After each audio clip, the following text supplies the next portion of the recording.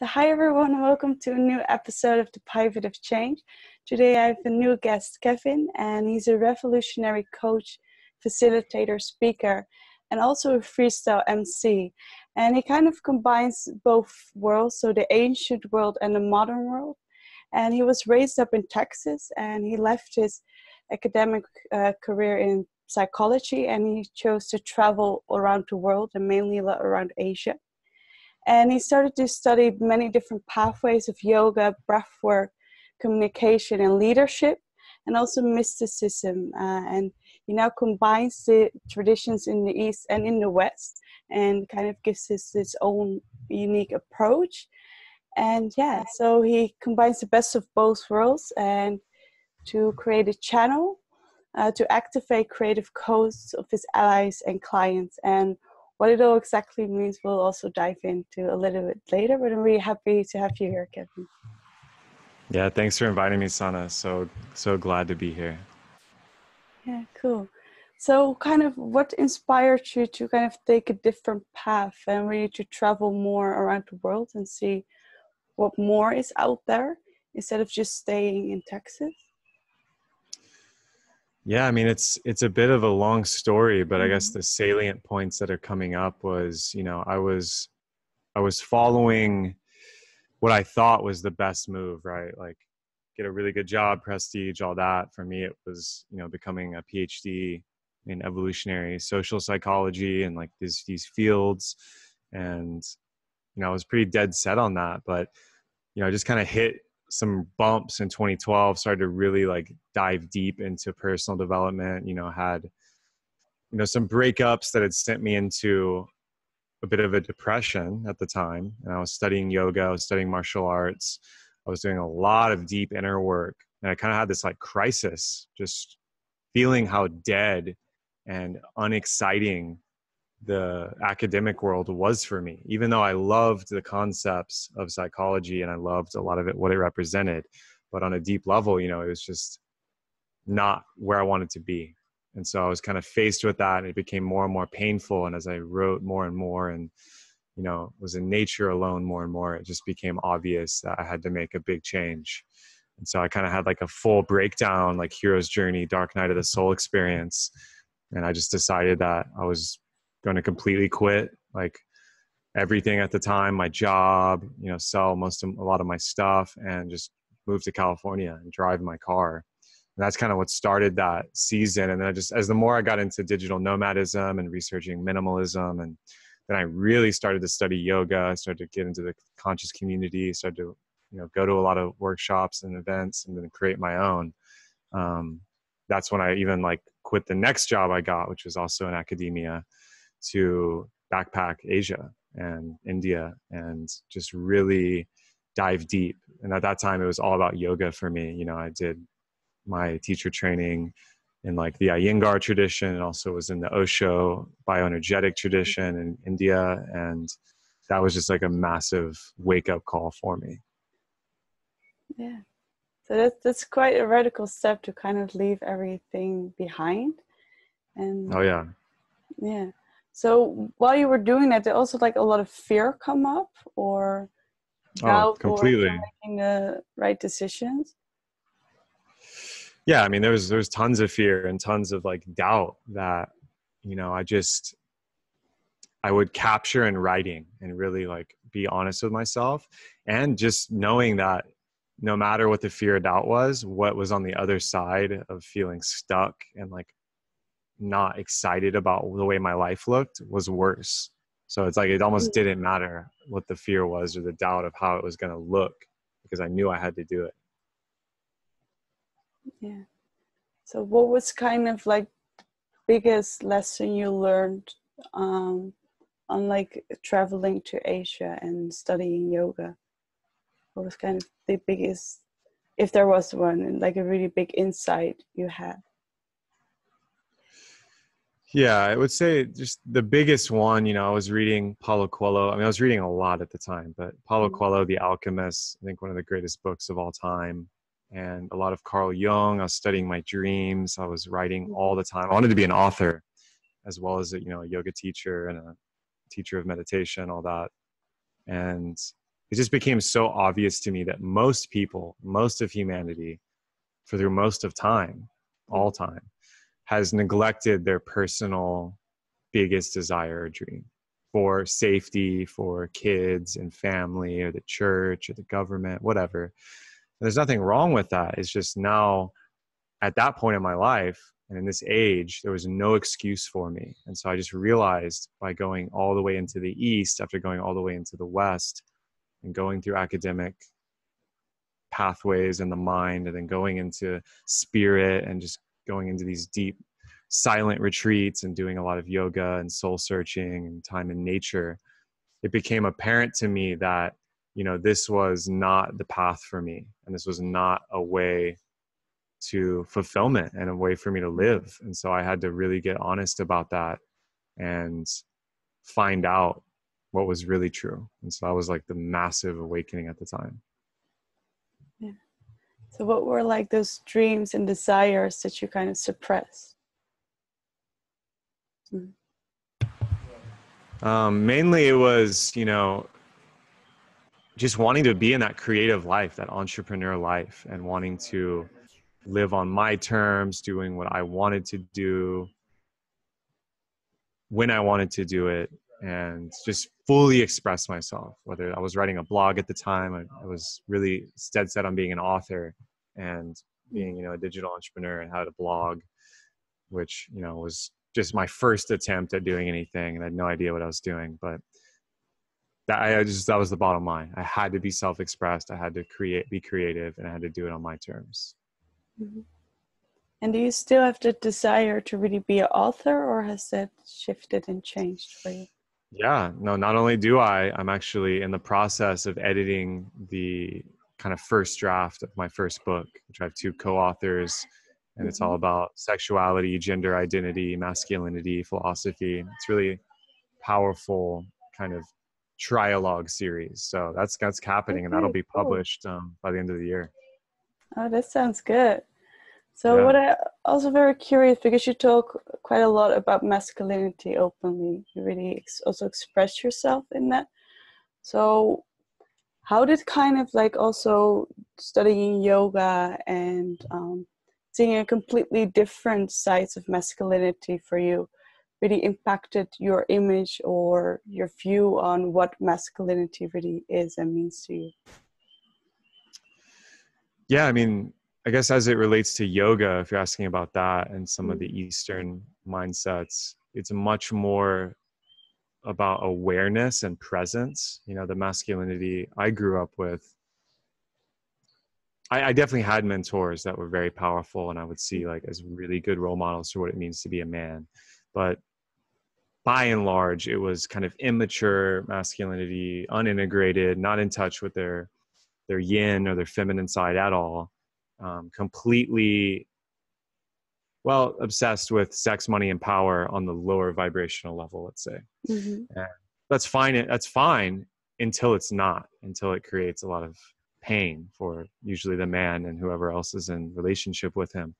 So what yoga offered me more than anything was like being at peace with myself and stepping into deeper layers of awareness around masculinity, around the kind of the Eastern mindset and thought structure, which is all about deep presence and awareness, and how fully you can show up to reality as the masculine I am, and not get so caught up in all of the trappings of Western life, which can be very negative and toxic, let's say. Yeah. And so kind of who were like your bigger role models when it comes to masculinity? So who you looked up to, or maybe really get inspired by, and also maybe for your book as well? Yeah, I would say, some of the deepest thinkers that have inspired me have been Elliot Hulse was definitely, he's been a mentor of mine and a big speaker out of that. Currently, Jordan Peterson is probably the number one. Back then it was like really Alan Watts, Terrence McKenna, and Osho. Those were like the big 3. And even beyond that was Carl Jung and Sigmund Freud. That was my wheelhouse, still is to an extent. But specifically on masculinity, I would say Jordan Peterson and Jocko Willink are the top two men in the world right now who have podcasts, who have large, followings, and are speaking out about true masculine principle thinking and power and command and authority that's not coming from this unintegrated place. It's more of boy psychology, let's say, instead of man psychology. Okay. And why have they really inspired you so much? What was it about them that was different than other men who were also more like public figures or really out there in the media? Yeah, I mean, for me, it's just truth embodied. Like, you can say all the right things and have all the right followers on Instagram or have a book published, and there's plenty of people out there and they have good things to say. But when I look at the person, for me, I'm very intuitive. So I look at the person, I make eye contact, I watch them talk. If they're not fully embodying what they're talking about, they're gone for me. And if you dig layers deeper, it's like the unintegration.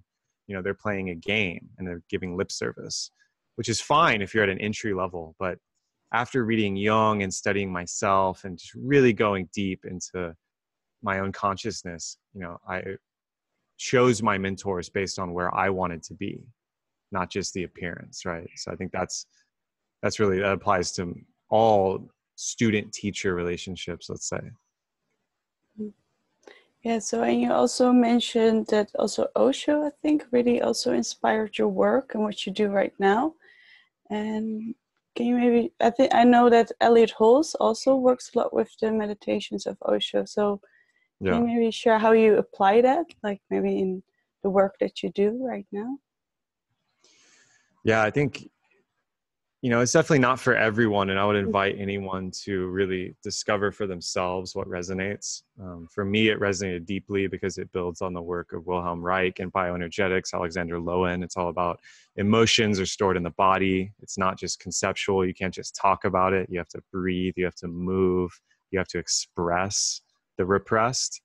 And the Osho, dynamic Kundalini meditations and his thinking, really, his philosophy is just so earth-shattering. If you've never encountered something like it, he's a rascal guru. He's not orthodox at all.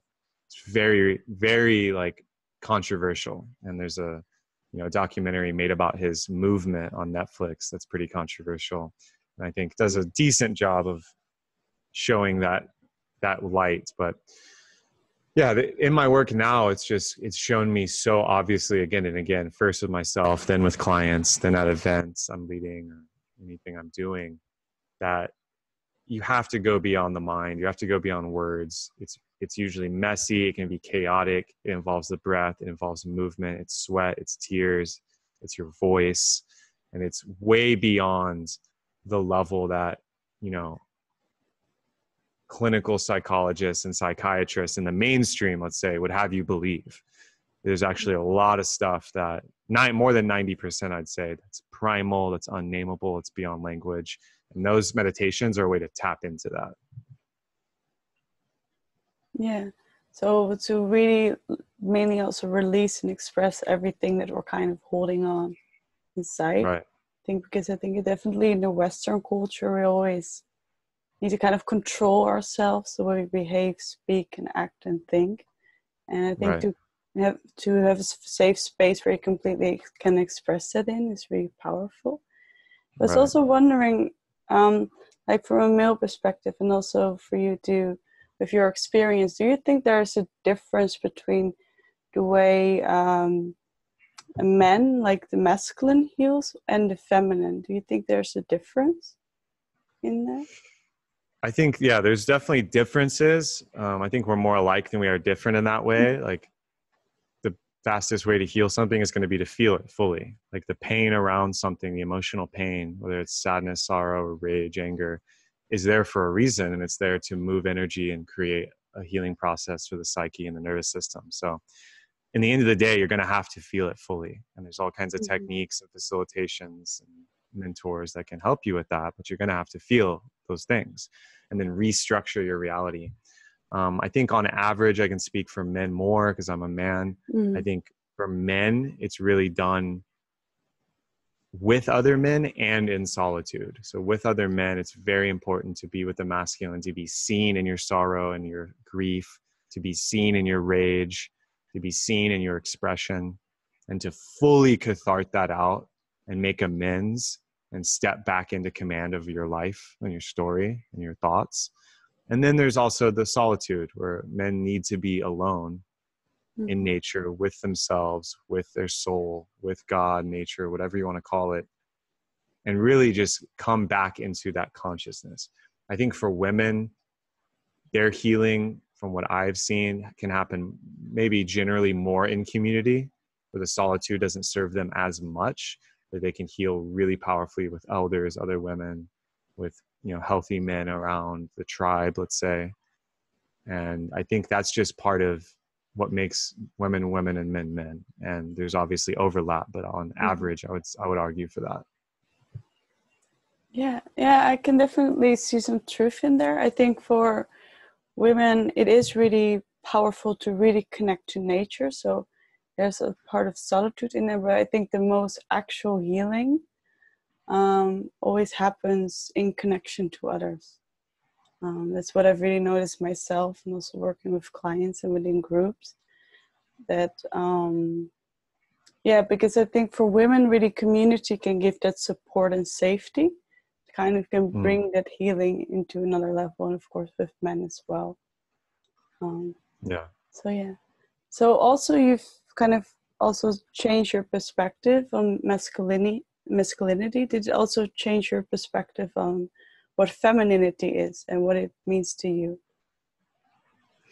I mean, yes, certainly, because they're, you know, two polarities of the same reality. And yeah, I'd say what I just realized about femininity in the modern era and what my life has been is that a lot of women, especially older women, single mothers, married women, single women, whatever, are operating in their masculine polarity a lot of the time, especially in business, but also in other domains. And I think there's been a whole generation worldwide that has been under-fathered and over-mothered. And so this has created a deep imbalance between the sexes or genders, let us say. And obviously I understand there's non-binary and there's the trans LGBTQ community. There's a gray area, but I'm speaking to the majority of the human experience. And I want to focus on the rules, let's say, or the laws of the universe, not the exceptions all the time.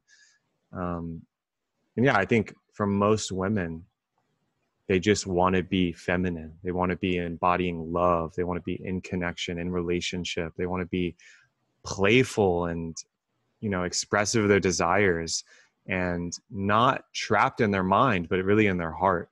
And that wasn't my common experience of women growing up until I started doing this work. So I think that's really how it shifted. Yeah, definitely agree. I think what I've noticed myself also growing up with a single mother as well, who's really high in business and corporation, so that there can be that then women can try to be like men, right? Because their environment they work in is very masculine. So it's not, I think for most women it's not a conscious choice, but it's kind of something they roll into. And what I've noticed myself and speaking to other women is that because we're so used and conditioned into controlling something, being in control and kind of forcing instead of allowing it. I think that's why a lot of women have difficulty with surrendering, actually, and trusting and being really in touch with their own intuition. And for me, starting my own business, I really started out with a more masculine approach, and it didn't work at all. And I think for a lot of women, we can keep it up for a while. For some of us, it's months, but for some women, it's years and years. But there will come a moment in time where you realize this is not working. And then it's really to get in touch with your own femininity. Yeah. Yep, totally. Yeah. So what you also know is that you're probably really aware of it, but that we both have masculine and feminine energies. right? But what you said, usually, like overall, excluding some exceptions, that usually men have way more masculine energy and women have way more feminine energy, right? So how did you kind of also how do you kind of also connect to that feminine energy within you, and how you kind of channel it for your own good? Okay. Yeah, I mean, I think for most men, you know, their feminine reality is their emotional life. It's their maybe creative life. It's also the body, like the body itself, nature is feminine. And so your consciousness, your thoughts, your actions from that level are more masculine. So, you know, for me, it became very naturally. And I also have spent a lot of time cultivating, you know, understanding the yin pole and being in feminine energy and not being afraid of it or trying to control it, but just letting it do its thing, especially with the emotional reality. Now, that being said, it always happens together. It's not like, oh, I'm in feminine, there's no masculine, or like, you know, it's always together. There's no separating it. So in my experience, the feminine energy is much more powerful when it's contained by the masculine and actually has a structure or an order to flow within. Otherwise, it usually leads to neurosis or psychosis, let's say, like to use, you know, Freudian terms, or it leads to like maladaptation, because too much of one or the other all the time, unchecked, leads to dysfunction. Yeah, yeah, it's definitely, I think, like bringing both energies into harmony. And I think also when it comes for example for women to business and career, it doesn't mean you have to be like 100% feminine all the time. I think it's very important that you also have what we call more masculine, certain structure, certain containment, and also really getting a healthy relationship with action, because that's what I've noticed a lot within women and men, that a lot of times like the wounded masculine is a lot of times the reason why we cannot really take inspired action, or a reason for a lot of procrastination. Have you Yeah. also noticed this for yourself? Oh yeah. Anytime there's like indecision or procrastination or like flakiness, you know, that is a huge sign of like a collapsed masculine, or some kind of blockage there. And so, you know, a lot of men and women, I think, experience this all the time, and I certainly do. And it's a practice to step into that and step into more decisiveness and step into more, you know, commitment and decision making that's not based on your environment, but it's based on your own willpower and your own identity on a beyond a physical level. Yeah. So, and are there certain things you've done or things that helped you gain insights into how to kind of create a healthier relationship to your own inner masculine, also taking action and being committed, or like certain practices or tools or things that really work Yeah, for I you? mean, yeah, the number one is meditation of some kind, to really like have a practice, a personal practice of connecting to your inner reality. And, you know, and also just having a practice in general, having some kind of routine, even if it's just one thing when you wake up, committing to that no matter what is a complete game changer, and will focus and build that energy in ways you can't even imagine over time. And I think a lot of people can kind of neglect that. And, you know, it took me years to realize that after practicing and experimenting, that that's really the main way to build that action. Yeah, yeah, cool. And it's also, I also learned that when you commit to something, for example, it's a practice in the morning or whatever it is, if you're not used to it, especially in the beginning, a lot of things can come up that will kind of try to sabotage you, or a lot of things will show up that will kind of lead you away from that commitment. I think that's also why these practices are so powerful, that they kind of make you conscious and aware of a lot of things about yourself. So then, for example, the excuses you use for not doing a certain practice are the excuses you use all the time, right? And when you Right. can actually become aware of all these patterns, it's also really powerful. So I always speak about it's not just a practice, but everything that's kind of connected to it that really makes you aware of in what ways you're kind of still holding yourself back. So Right. for you, it's mainly been meditation. And I say that super broadly. It's just a practice of sitting with yourself, moving, breathing, dancing, sexuality, art. Like there's so many meditations out there, but just overall, that is the practice for me. And also, when it comes to sexuality, what also helped you to create a more healthy relationship to your own sexuality? Because we have very like toxic sexuality, but also very healthy, very powerful sexuality. Yeah, I think the number one thing for men and women is shame. Shame blocking the expression that's very natural and healthy and completely innocent. There's an erotic innocence that we all are born with, but because of society and multiple forces out there, it's conditioned negatively. And it's a journey to reclaim that. And it's a lifelong journey because we've all been raised by people and born into a culture that has lived this way for a long time of repression. So starting to chip away at that and confront it as a man is a journey. It's a process. And so it's really about stepping into your erotic innocence and reclaiming that and getting in touch with your desire, like radical desire, getting really clear and then acting into it. Yeah.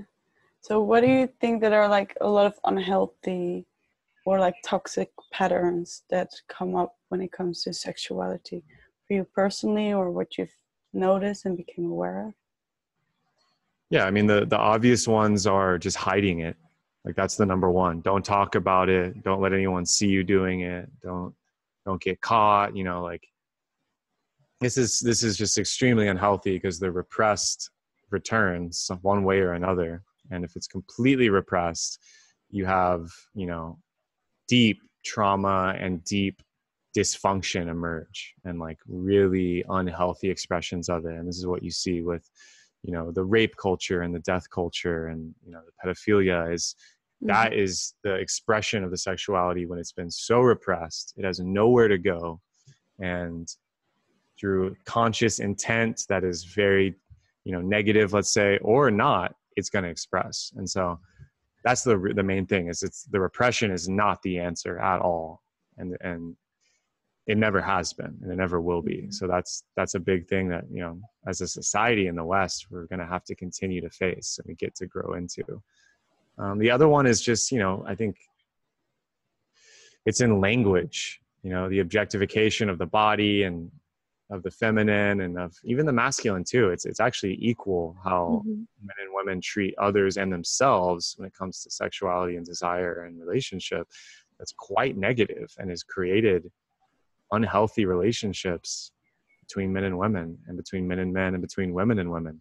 And so that's the other one is really retaking language and empowering the self and coming from a place of purity and desire and love and not a place of scarcity, fear, and shame. And, you know, a lot of the human trafficking and the pornography industry and these industries out there are preying upon this mindset. So it really does start with how we think, talk, and act around sexuality. Yeah, definitely. I think it's mainly the not being open and speaking about it.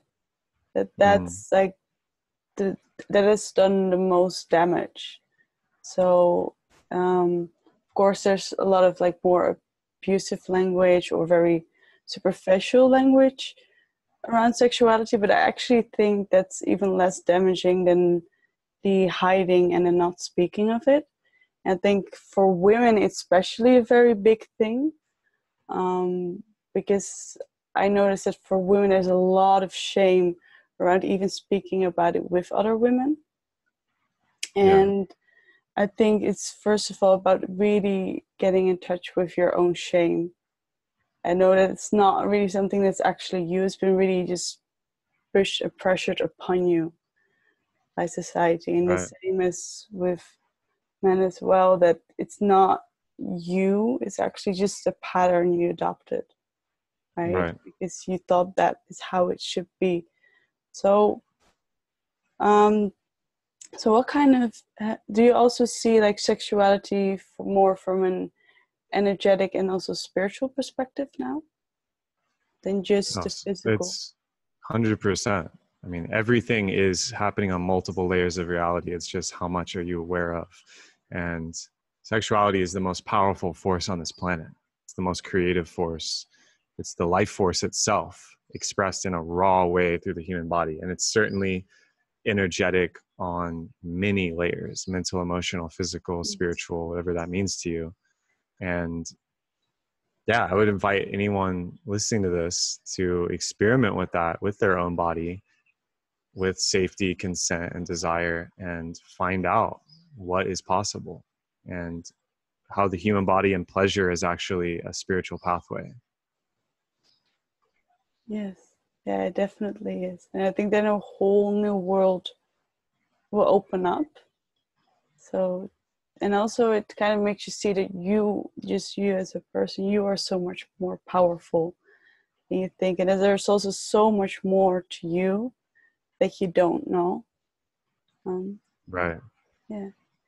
And what I also really wanted to ask you something about was also about altered states of consciousness and kind of how it has, and this can also be experienced through sexuality, of course, as well. But kind of how it has changed and transformed you on your journey, and yeah, how it has really impacted your life.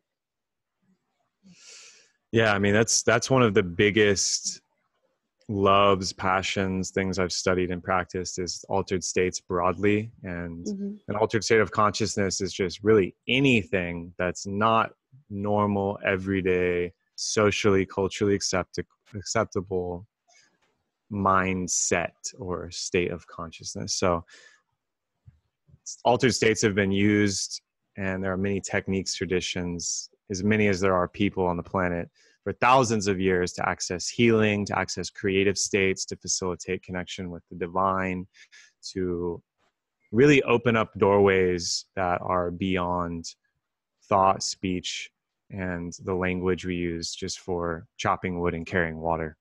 And so that's been a love of mine, and the go-to pathway where my creativity comes from, where my productivity comes from, where my deep desire and love is sourced from, and how I personally have developed my own spiritual practice and path without using religion, without using, the various cults available on the mainstream market to live my best life.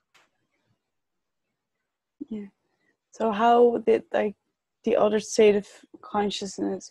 So kind of in what ways do you want to explain? So how do you kind of discover that? So we do have this altered state of consciousness. Is it like through meditation or more through maybe psychedelics or like breathwork?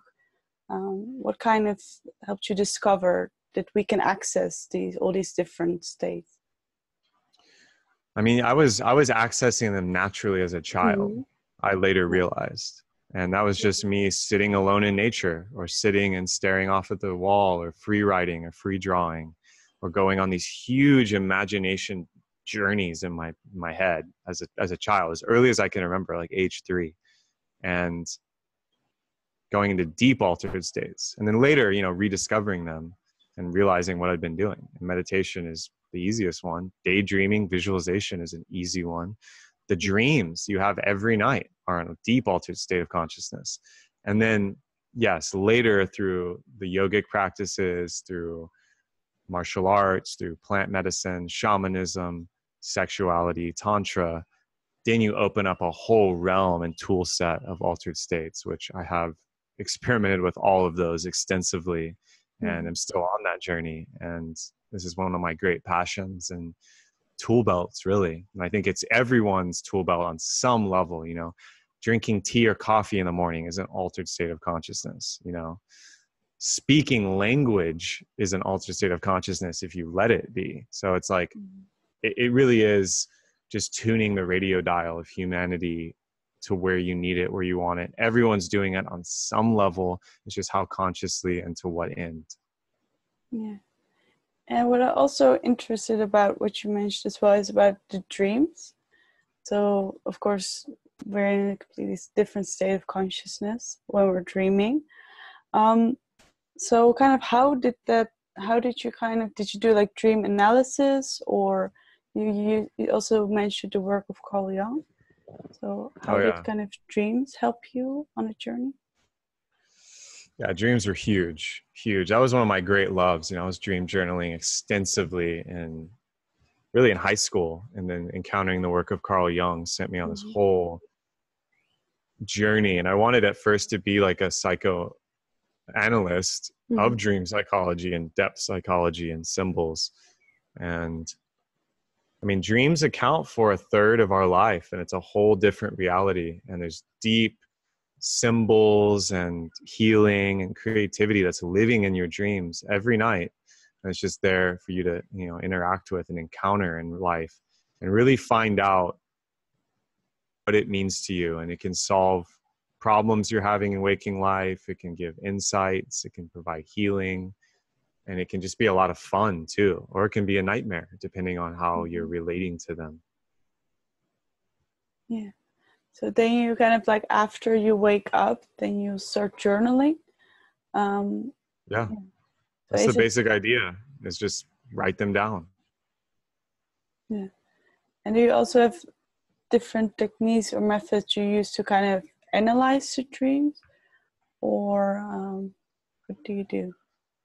I mean, really, it's pattern recognition. There's tons of traditions and techniques, and you can read all kinds of lucid dreaming, and there's the Mayan Toltec dream methods, and there's the Western dream methods. The Egyptians have some, the Chinese have some, the Hindus have some. There's all kinds of modalities, but the basic idea is just notice patterns. So what symbols show up all the time? What people show up all the time? Where are you? What are you doing in the dream? And start to piece that together. And that's why keeping a journal lets you notice the patterns. So then you can start to prime yourself that when that pattern happens again, you can become lucid in the dream and interact with your own sovereignty. Or the next time it happens, you can start to gain the lesson that it's showing you. Yeah. Yeah, I think that's really cool, because I've also been really interested into it as well. And also like for a long time, when I woke up, I would just journal for usually like 3 pages, and to not really think about what I'm going to write, but to really let that writing process really flow. And what I've really noticed that a lot of things you kind of suppress, they all show up in your dreams. And what I've also noticed is that also within our dream, like a whole, because I also do a lot of work around grief, that's also a whole grieving process that comes up. So a lot of the people that kind of show up in your dreams, and people you've let go of, people you're still missing, or people you're still angry at, and those can be the people. That's what I noticed with myself, that really show up. And I think it's really powerful to do dream work, and also to really do it intuitively.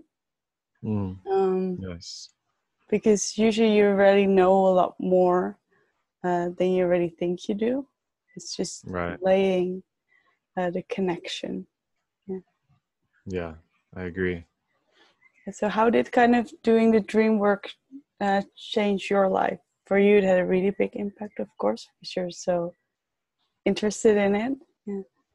Yeah, I mean, for a while, it was my obsession, and it really taught me to pay attention to reality, because your conscious mind can't tell the difference between a dream and waking reality. And that's why you aren't lucid, or, you don't realize you're dreaming until you wake up.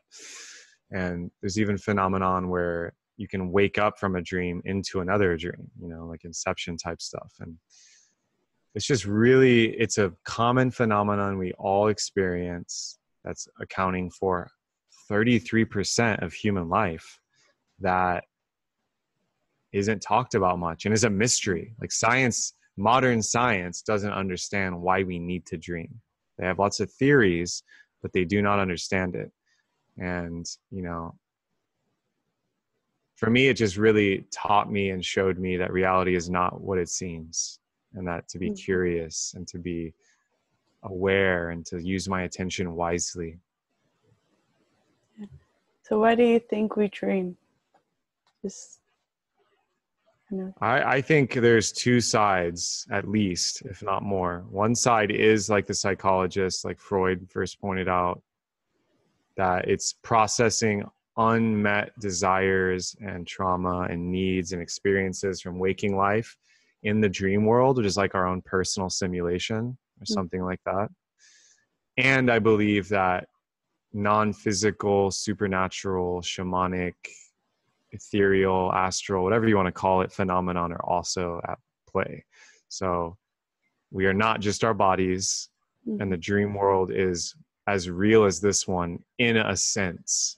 And this is where people have left their body while sleeping, or traveled, or met dead loved ones, or dead pets, or seen the future, had prophetic dreams. You know, there's a whole supernatural reality in the dream world that isn't always present in the waking world for most people. And so this can really be seen in dreams, and everybody dreams. Yeah, and why do you think it is that a lot of people have problems with falling asleep and with dreaming? So waking up a lot of times during the night. I don't know if it's something maybe you analyze or question. Yeah, I mean, a lot of it can be seen as like physiological, where your diet and your habits and your lifestyle will cause your body to wake up and not have that deep healing sleep. And I think, you know, psychic, emotional, mental phenomenon while you're sleeping can affect you and react to you, and this will impact your sleep. And, you know, I've been an insomniac. I've had a lot of trouble with sleep, which is why I got fascinated in dreams, because I could remember them because I woke up a lot. And yeah, it really comes down to stress, relaxation, and being okay with your sleeping patterns the way they are, and knowing that the more you stress about it, the less healing you're going to get from it. And so it really is a process of surrender. Yeah. So actually also the dream journaling and really becoming aware of your dreams also helped you with the insomnia you suffered from? Yes and no. Yeah, I mean, I would say more like being in my body, doing Qigong, Tai Chi, martial arts, meditation, biohacking, you know, changing the way I do my diet, changing the way I am in my body is the most helpful, because it allows me to calm my nervous system and get into a good circadian rhythm. Yeah, and also using plant medicine and herbs. You know, there's all kinds of great herbs and plants that help the body naturally sleep. And so, and yeah, it's really a game of, you know, finding your equilibrium. Okay, so it was also like a combination of a lot of different things you were doing at the time. Yeah. Okay. So also the question, if you maybe just have some last advice for maybe men, but also women who kind of want to get more into that flow of like inspired action and really following up with action and being committed. Do you maybe have some last advice, some tips, or what helped you along your journey? I mean, it's really as simple as follow your bliss, do what you most desire and most want now, and don't wait. Like, there's nothing worth waiting for or sacrificing your dreams for. And you can still be realistic, you can still be logical, you can still play the human game well. But to live your life unfulfilled is never worth it. And all you need to do is spend time in an elderly care facility, or spend time with people that are dying, and talk to them about what they regret. And it's never working more, saving more money, protecting themselves, hiding from life. It is always they regret not doing what they loved the most and telling and being around the people they love the most that they love them. So it's like, it's as simple as that. And you're living in a time in human history where that's never been more easily facilitated through technology and community. Yeah. So thank you very much. And I think it's definitely important to realize, and also that the time is now. And it would be sad to kind of let all the things, all the opportunities you can take, and all the opportunities we actually have right now, to let them pass you by. Right. Yeah. Totally.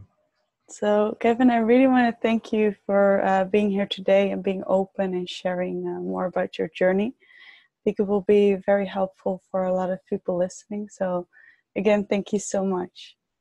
Yeah, thank you, Sanne, and thank you, everyone watching, listening, wherever that is. Appreciate y'all. Okay. Thank you, everyone. Wishing you a beautiful week.